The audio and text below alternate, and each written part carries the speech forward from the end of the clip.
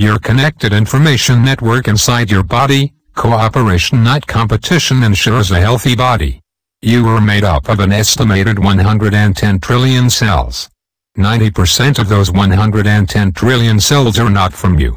You are 90% bacteria, fungi and virus, and only 10% human. Scientists are focusing on the impact on health caused by the bacterial microbiome.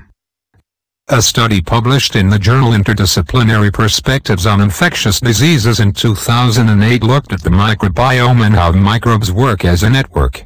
Certain disease states caused by bacteria can only be understood by using networking as a model to understand the situation. Bacteria don't live in isolation. They must form alliances and partnerships with other bacteria to get along with the other bacteria in the neighborhood. Using mathematics to understand the networks of bacteria is a better way to study the behavior. Bacteria is looked at by science by three different behaviors. Commensal bacteria is bacteria that don't harm us and may or may not have any positive effect for us. A mutualistic bacteria give both us and them a positive effect. A pathogenic bacteria harm us and gets a reward for doing so. Science is finding out that the difference in good versus bad bacteria is mostly determined by the location it is living in. E. coli can be a commensal bacteria in the nose, but be a pathogen in the urinary tract. The paper I am referencing studied the vaginal microbiome. Studies show that women of different nationalities have different vaginal microbiomes. Even though the microbiomes are different, the key objective is to keep the pH low and to keep pathogens from taking over. Bacterial communities are very diverse. Because of the diversity, bacteria living inside us use the same principles bacteria use in lakes and other waterways. The bacteria use a system called a trophic web. This web is composed of the natural food cycle we find in all known life. There are producers, consumers and decomposers. Bacteria cooperate by trading food needed by other bacteria. In the trophic web theory, the community would have one or two main consumers while other bacteria consumed the metabolites in a trickle-down fashion. If the system is efficient enough to break down the metabolites down into carbon, then CO2 is produced.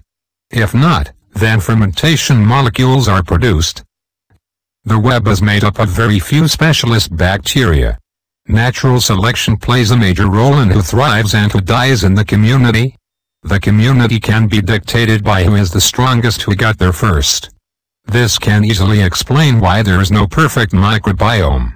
The health of the individual microbiome is determined by the cooperation of all the bacteria to get along by cooperating and helping with the overall goal of health instead of specifically jostling for space.